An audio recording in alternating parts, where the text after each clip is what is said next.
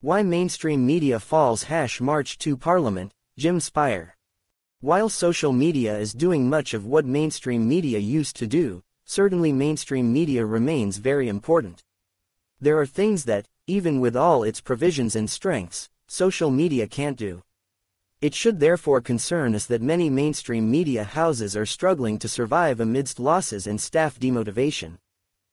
The salaries of NBS that were leaked recently could have been a laughing matter, but there was more about them for us to see and ponder. Journalists I've talked to said that actually the NBS salaries we saw are generally high in Uganda's media landscape.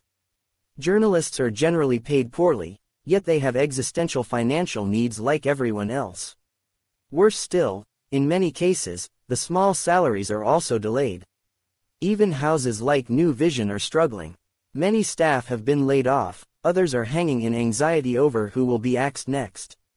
Their newsroom is turning into a ghost space with many empty desks, not only due to the recent infestation there with bedbugs. Ironically, at New Vision, the top bosses' salaries are in the skies, far above the toiling reporters with pressure of filing more and more stories to cover for the staffing gaps left by downsizing. Little wonder that today many journalists have to be facilitated by the hosts to cover news events, which terribly compromises them. You see them running about with broken shoes and cutting streams of sweat with their palms, to appease their facilitators. They'll even ask the host what to cover and how. It's also not surprising, perhaps in the most extreme of cases, that at places like Parliament, they now operate more like a castrated PR team of the House. Hungry journalists turned into beggars and bag carriers totally lose the gist of their calling. But that's where many have been pushed to, journalists for hire, defending glaring wrongs without blinking. The other media dilemma is that they need adverts for revenue. But adverts can as well be a tool of compromise. Many multinationals in Uganda get away with their mischief because they are big advertisers. Where do so you report Mountain, Airtel, Coca-Cola? Consider also that government is the biggest advertiser.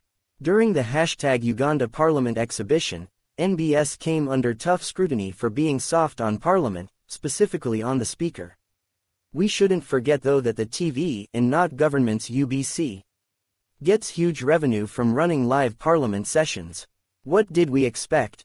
So you have to give it to media outlets that can still resist these temptations and retain a semblance of independence despite threats to their survival. NBS certainly tries to. I've seen some newspapers running without any significant adverts. It should concern us how they survive, because revenue from sales is negligible.